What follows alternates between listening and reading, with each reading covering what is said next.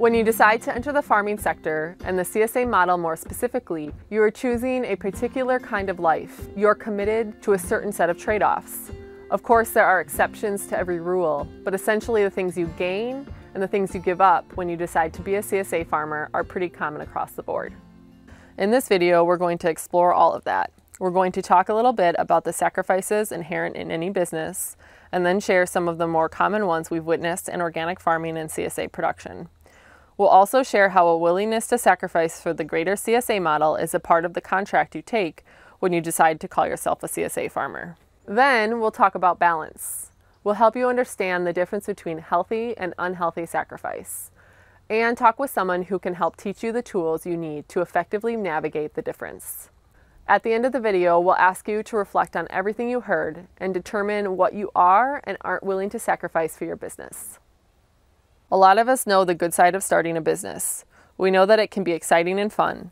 We know that we get to choose the work that fulfills us and shapes our own realities. As entrepreneurs, we have total control to build whatever we want. We can build wealth and a legacy for ourselves instead of for someone else.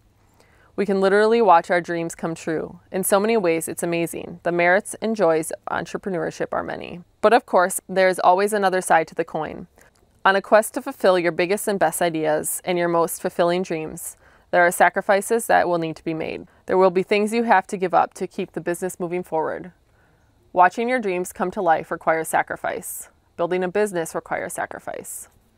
Money, time, stability, and a regular schedule are some of the most common things entrepreneurs give up in the beginning. Personally, I have found the life of a farmer to be incredibly rewarding. Not only do I get to build a business for myself and my family, I have also been able to build a business for my local community. That in itself is a tremendous gift. And then there are countless other benefits to being a CSA farmer. Access to abundant fresh food, a deep connection to our customers, and the ability to work outdoors and improve our local food system. However, all the sacrifices have certainly also been a part of my journey.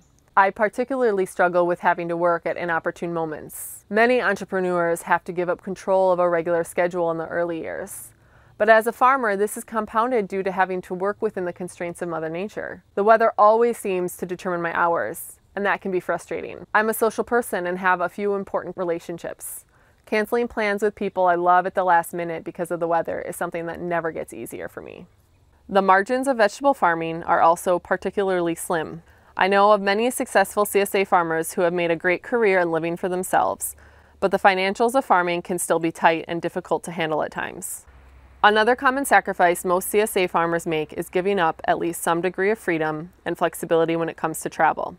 Many CSA farms operate in a place where the growing season is not year-round. That means you'll be earning the majority of your income during what is often the most beautiful and celebrated months of the year.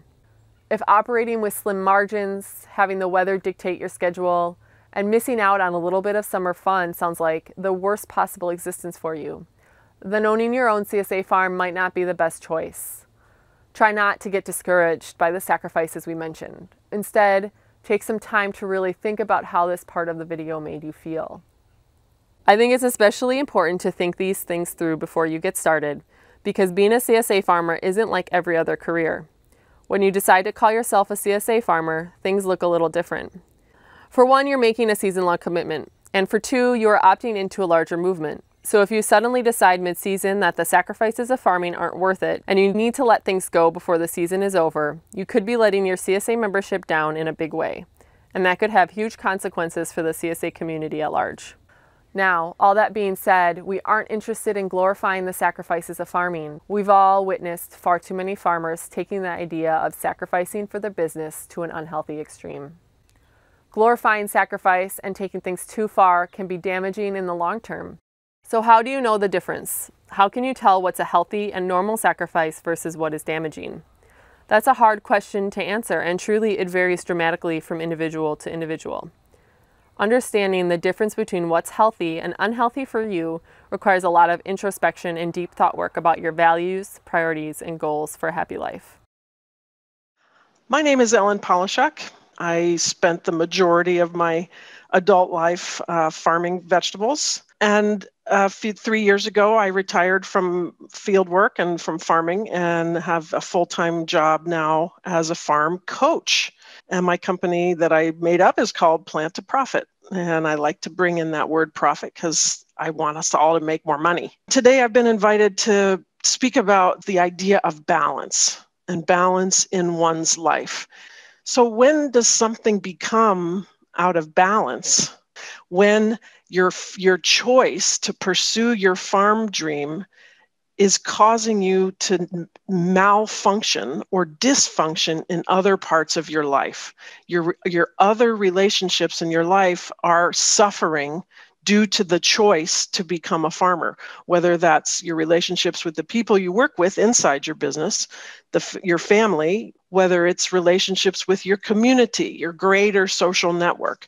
When all of those things start to be pain points, and instead of being a source of joy and support, then maybe something's gone out of whack.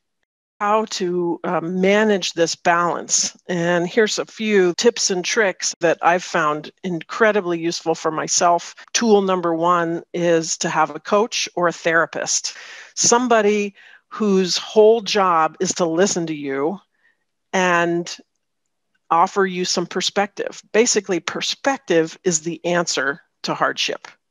And also it can come from a cohort of other growers, other people who are in your same business. And there's a lot to be gained from listening to somebody else's hardships and having somebody else listen to yours. Someone who can really understand the intimate details of the particularities of market farming and give each other perspective and say, yep, you say that every year about this time. This is the time when you're really having a hard time. Remember, and we always get through it. And then the last tip would be to do some reading. And there's a really great book out there called The Subtle Art of Not Giving a F Word. And this is bringing the idea to really finding out what matters to you, what is really, truly important and worth giving your Fs to, which things in your life are really the most important. Hi, my name is Ray Tyler, and I am the owner of Rose Creek Farms, and I'm here today to talk to you about our journey and struggle to finding the balance in our work and home life. I grow on 1 acre here in West Tennessee, and we grow lots of salad greens, baby root crops, tomatoes, and peppers seasonally. We grow and deliver 52 weeks a year to those in West and Middle Tennessee. Around 12 years ago, my wife and I decided to start a farm. We had $150 in savings, zero experience, no land, but we really had this passion and vision for feeding our local communities. Fast forward 5 years, we found ourselves really overwhelmed with the amount of land we were trying to farm, and we just found ourselves way too strung out. All the chaos of trying to learn how to farm, supply a good income, we found ourselves almost hating our life. Our quality of life was worse than when I was working an 8-to-5 job. And part of the vision for farming was I wanted to have more time with our family. Around that time is when our daughter was diagnosed with stage 4 cancer. She was given weeks to live. We spent that year really dialing it down, taking care of our daughter, which is completely free of cancer now. We really scaled down our work life to an 8-hour day. And we were really scared at first because, as every farmer knows, there's never enough time to get these lists done. But what we found is limiting ourselves to how much time and energy and resources we had. We made a lot more wise decisions on what crops and how much we were going to plan to grow. And that really led us to farming a lot more smarter, effectively, and ultimately growing and raising the things that our clients really, really wanted to eat. And we literally tripled our net income the following year by simply refocusing, prioritizing family over finances, and making sure that we were home at a decent time. We limited our working hours. We tried to farm smarter and not harder.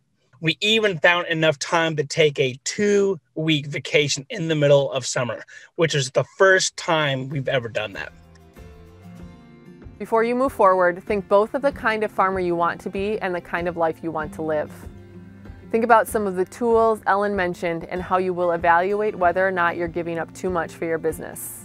It's amazing how much value can come from pausing for a moment before you get started building the business of your dreams. If you take the time to write down some of the things you aren't willing to sacrifice in the long term, it will really help you make sure you are in alignment as your business scales and grows.